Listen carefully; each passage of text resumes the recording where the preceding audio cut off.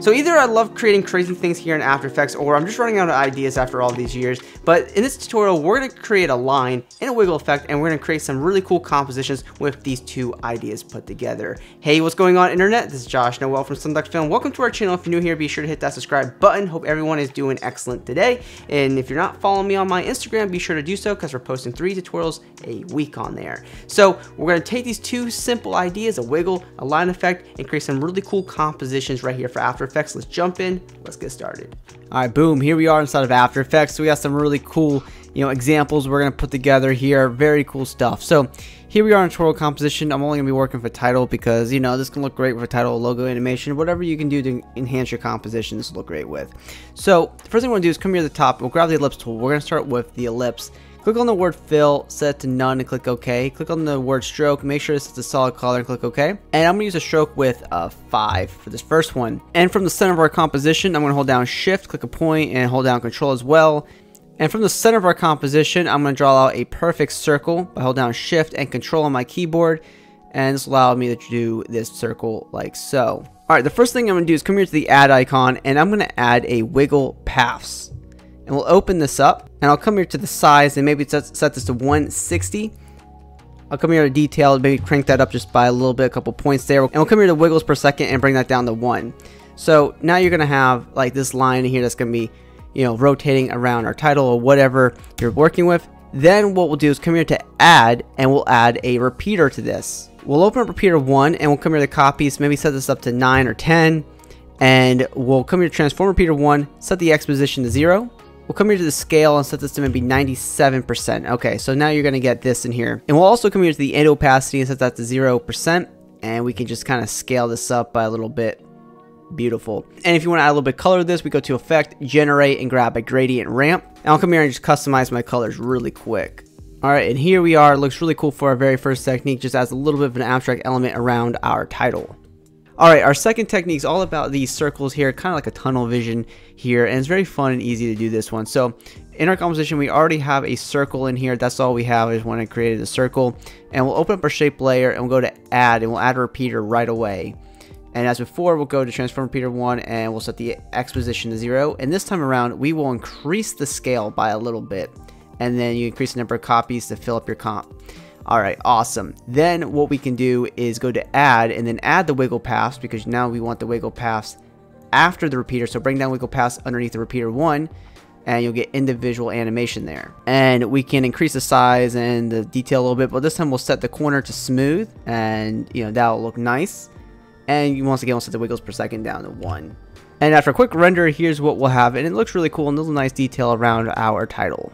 Alright, our third technique is about creating a symmetrical tunnel this time around, and we're going to jump into our tutorial composition here, and we already have the same effects as we did in the previous comp, but this time I'm going to take the wiggle paths 1 and put it above repeater 1, and this will allow things to be symmetrical. And we'll go into wiggle paths 1 here, and what we can do is decrease the details and then increase the size if you want, and this will allow us to create some really unique looks here.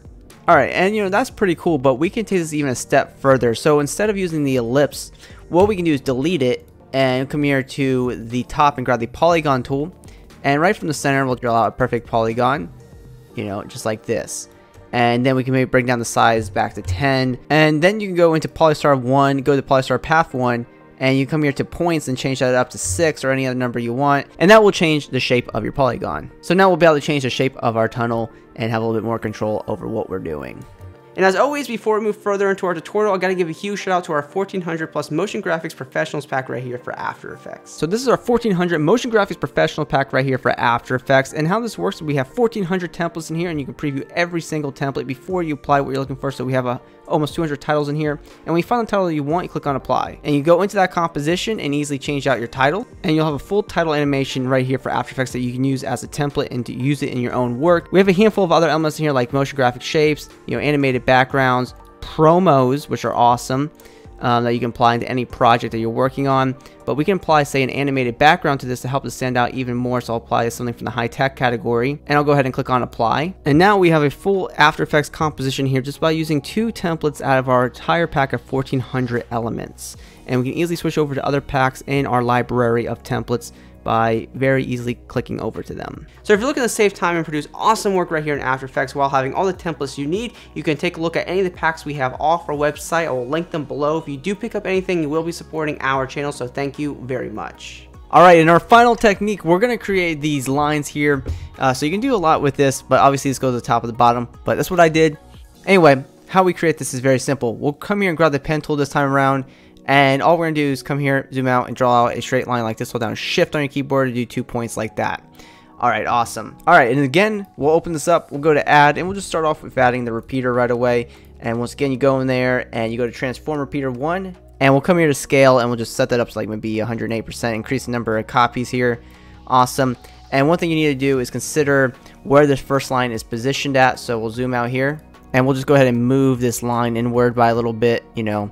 Do what you got to do, and we'll come here to Start Opacity and lower that down by a little bit to maybe 80%. I don't know, I think that looks fine. And then we'll come here to Add, and we'll add the wiggle paths again, and we'll open this up, and we'll come here to Size, and set this up to 160 for the size. Detail up to maybe 20. Definitely set this to Smooth, and the wiggles per second to 1. Alright, awesome. So now what we can do is take this, you know, shape layer, we can duplicate it, and just go up to Layer, Transform, and Flip Vertical, and now that puts it at the top. And if you want, you can go to Layer, New Adjustment Layer, and go to Effect, Distort, and add Optics Compensation to this, and set the field of view up to maybe 90, and check on Reverse Lens Distortion, and that'll give a warp perspective. So now we'll have this top and bottom look of our lines here. There's another cool perspective on how to use these wiggle lines in After Effects. So that was our tutorial on this simple concept where we have a line and a wiggle effect, and we do some really cool, crazy stuff with it. But if you want to watch more tutorials like this, be sure to hit that subscribe button, because we post multiple post-production tutorials like this every single week right here on the channel. You can also hit me up on my social media networks. Those links are below, and always be creative.